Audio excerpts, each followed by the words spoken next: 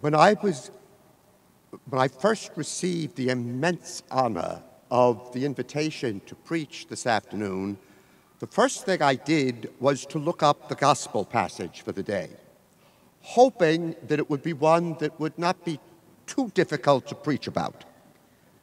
And I was absolutely delighted when I saw what the gospel passage was, that marvelous passage from the Gospel of Mark, because it contains a question and a principle which I think lie at the very heart of Boston College and Boston College High School, and indeed of all of Catholic education, and certainly of all Jesuit education. The question is, who do you say that I am? And the principle, well, I'll wait for that. The question, first of all, who do you say that I am? Peter, of course, gives the answer, you are the Christ. But what exactly does that mean? What does Peter mean when he says, you are the Christ? What does that term carry in Peter's imagination? What did it mean to the earliest Christians? What has it meant for the last 2,000 years? Very different things in different contexts. The church has continually found new and perhaps clearer ways of saying what it means. What do we mean when we are asked, what do you say about me?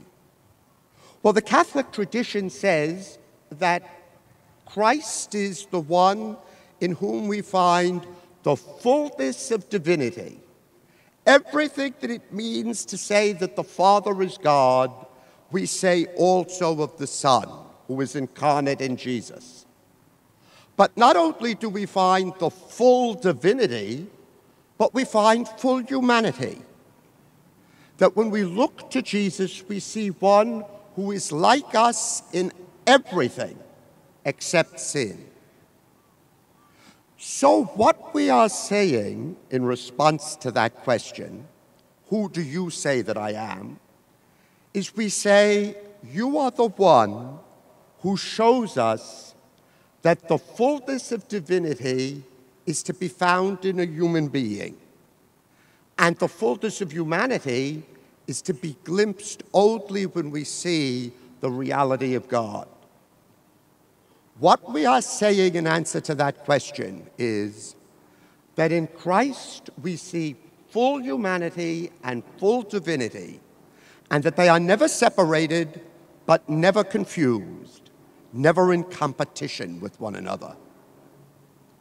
Now, if you take that seriously, and the Jesuit tradition takes it very seriously indeed, if you take it seriously, then what we are saying in answer to the question, who do you say that I am, is that if you want to know what it means to say the word God, look at this person.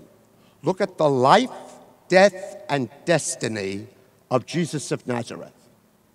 And at the same time, if you want to know what it is to be a human being, if you want to know who you and I are or could be at our very fullest and best, look at Jesus of Nazareth.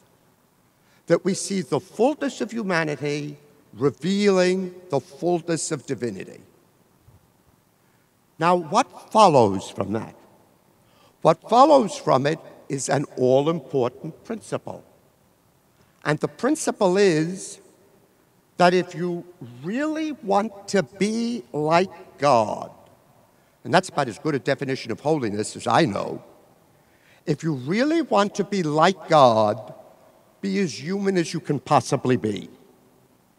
Because the perfectly human is the realization of the presence of the perfectly divine. That the fullness of God is found in the fullness of humanity, and vice versa. And what flows from that is the all-important principle of all of Catholic education, which is that anything that helps us to become more fully, richly, perfectly, splendidly human is making us more like God. Whatever humanizes, divinizes. Whatever makes us more human makes us holy. That is the very core of the whole of the Catholic and Jesuit traditions of education. Because if you think about it, it explains why we think that education is a holy work. That it's not just a nice thing that the church does to take care of people, but somewhat secondary in its genuine mission. What we are saying is that if education means humanization, then education is central to the church's mission. Because education is simply the long process by which we become more truly and authentically human. So whatever humanizes, divinizes, not just the teaching of religion, not just the teaching of philosophy, but the teaching of chemistry, of physics, of history, of economics, the training of nurses, the teaching of teachers, that all education makes us more like God. Because whatever makes us more human makes us holy, makes us more like the fullness of God's presence.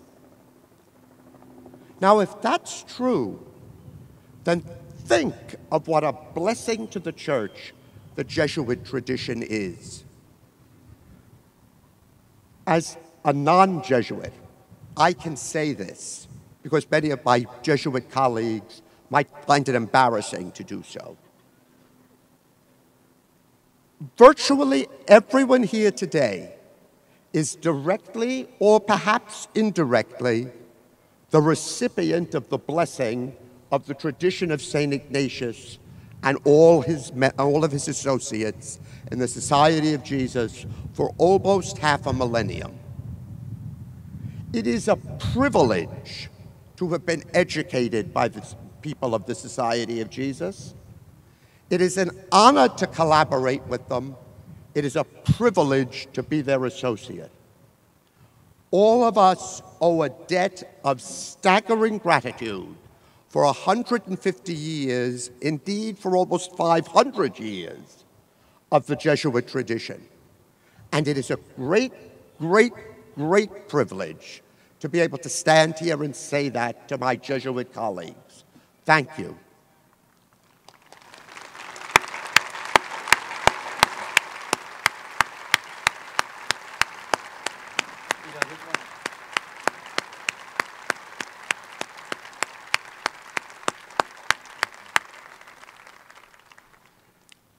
And the reason that that Jesuit tradition is so priceless and so powerful is because it's so Catholic. You see, that's what lies at the heart of Catholicism. The conviction that we are engaged in making one another holy by making one another more completely human. And therefore, nothing is foreign to us. There's no question which we have to be afraid of asking. No position that we need be frightened of exploring. No task that we need be too daunted to undertake. And that brings me to the conclusion of the gospel passage. When Jesus says in Mark's gospel, enunciates a principle which we find again and again throughout the gospels, especially the synoptic gospels. It's Jesus saying to us, if you hold on to your life, if you try to preserve your life, if you grasp your life and will not let it go, you will lose it. But if you give it away, if you hand it over, if you are willing to die, you will discover that you cannot run out of life. If you hold on to it, you lose it. If you give it away, it becomes everlasting. As I edge ever so gingerly through late middle age, I find that there are certain key issues which have become absolutely central to me. There aren't as many things as I once thought were important, but those things that I still do think are crucially important are now unshakably central to my life.